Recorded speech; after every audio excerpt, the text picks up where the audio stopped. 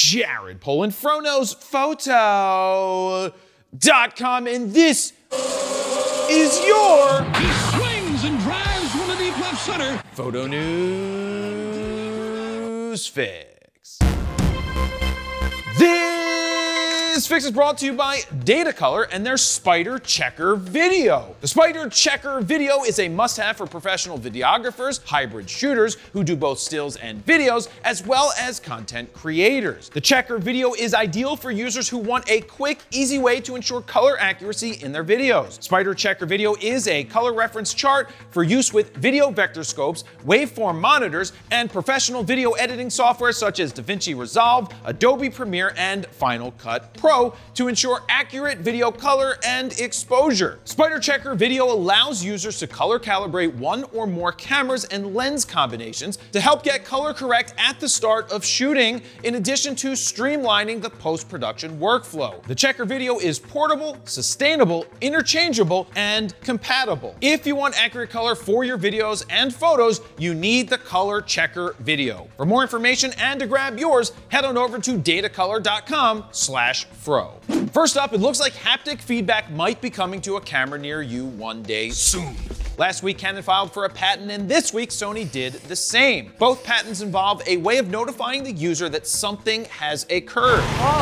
And by occurred, I really mean occurred. In Sony's case, it looks like their patent is focused on, and no pun intended, the shutter button. And with Canon, the patent is more for a 1 series type camera, which is larger, and it seems like theirs is focused more on the grip and body doing some sort of vibrating. What kind of tingle? Now this, of course, is not a new idea, an option for haptic feedback, but how it ultimately gets implemented and what features might be tied to it will be interesting to see. For one, I would love when I'm shooting silent to get some feeling that I am actually shooting. In the old days, we felt the slap of the mirror and knew we were shooting. Today, when shooting with the R3, A1, and Z9, you have a few different ways to visually know that you're shooting in silent. The R3 has a thick box around the perimeter of the viewfinder that lights up. The A1 has a buffer indicator that goes down along with a box that shows up. And the Z9, well, it's extremely difficult to know when you're shooting silent with that one, as you can barely see the blinking box around the frame.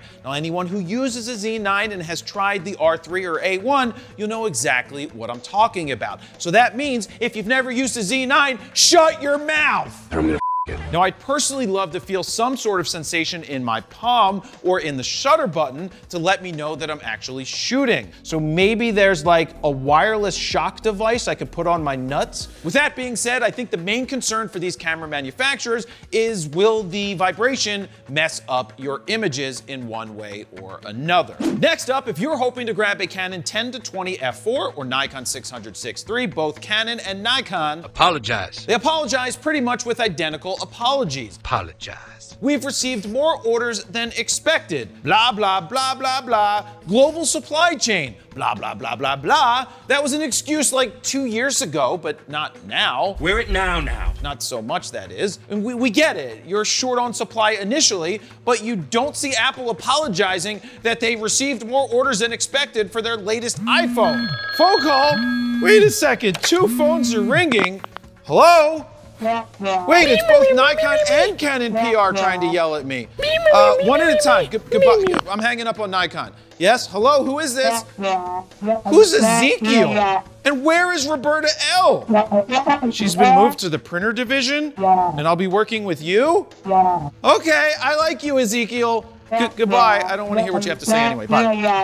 The moral of the story is, if a new lens comes out, or a camera body for that matter, that you really want, maybe you should place an order as soon as possible, and don't hesitate or you might have to wait a long time.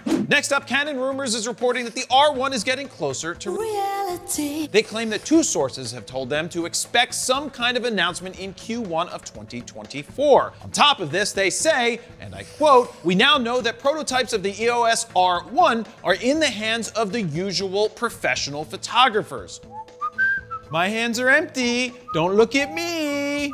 Don't tease. They go on to say specs are hard to come by, but they've been told that the iris tracking has been improved. I don't actually use that. Quad pixel AF might not be ready for this model, and to expect at least double the resolution of the R3. Double meaning right in the middle of the Z9's 45 and the A1's 50. So something like 48. Duh. Since the R1 isn't exactly a secret, I expect Canon to roll out a 6-month campaign where they seed out a few features at a time, leading up to a full launch. Now, what do you guys think about that? Hey, guess what? Last week's podcast, well, it crushed. Give it a listen wherever you get your podcasts, or head on over to FroKnowsPhoto.com/podcast. New ones come out every Friday. And finally, 10 years ago this week, Sony announced the first full-frame mirrorless cameras, the Alpha 7 and the Alpha 7R, and boy, oh boy, did they suck. I mean, I was on board with Sony since day one. Not. What Sony did with the introduction of 2 full-frame cameras in 2013 is signal to the old guard